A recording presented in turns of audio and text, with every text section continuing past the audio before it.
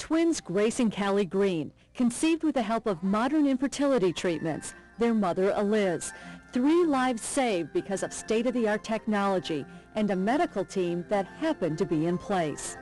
It was a difficult pregnancy. Contractions started early. Bed rest and medications were prescribed. By her 6th month, this room at St. Joseph's Hospital in Milwaukee became her home.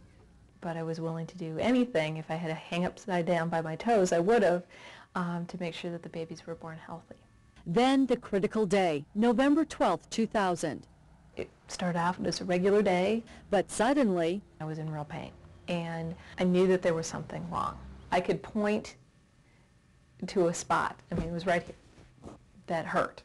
And then there was like radiating pain from there. Her perinatologist, Dr. Margaret Carr, happened to be at the nurse's station.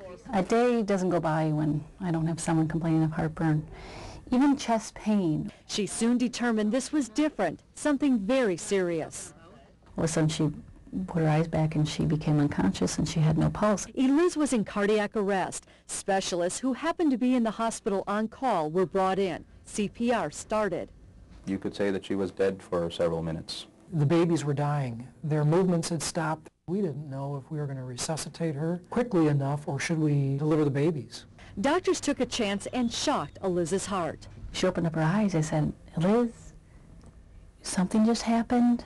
Your heart stopped. We don't know if you had a clot to the lung or if you had a heart attack. And she just nodded her head like, okay, something happened, just take care of me. Eliz was taken to the cardiac catheterization lab, where staff were standing by due to a last-minute cancellation. She had a spontaneous tear of an artery in the front of her heart, and we knew that the only thing that was really appropriate was open heart surgery. Specifically, bypass surgery. Can we do this on somebody who's carrying babies? And the answer is, you could. It's been done in the past. But was it really necessary to put the babies through this? And the answer was no. First, the twins were delivered by C-section. The babies came out kicking and screaming, and as you know, they are beautiful. The bypass operation began. Within 15 minutes after I closed, they were opening up her chest. Eliz wasn't out of the woods yet. Could she endure the rigors of having her heart stopped and being put on a heart-lung machine during the surgery? Doctors thought it would be dangerous. They had a new high-tech alternative. While the heart continues beating, a device is used to stabilize just the part of the heart being worked on. 17 hours after her heart surgery, Eliz met her daughters for the first time in the neonatal intensive care unit. The best thing was when he came to tell me that we had girls. It was the first time that I saw him after surgery.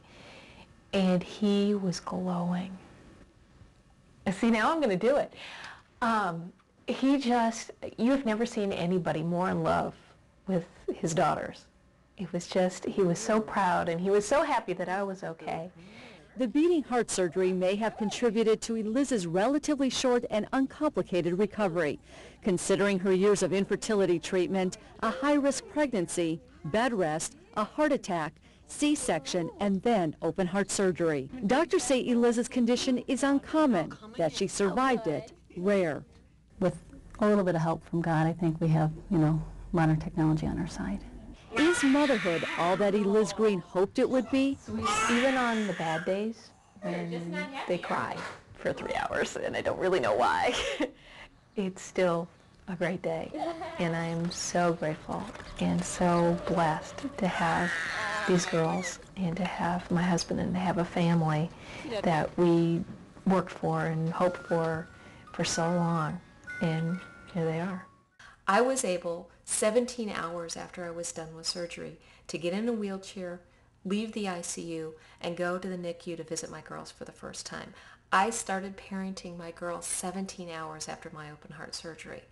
That wouldn't have been possible without the technology of beating heart.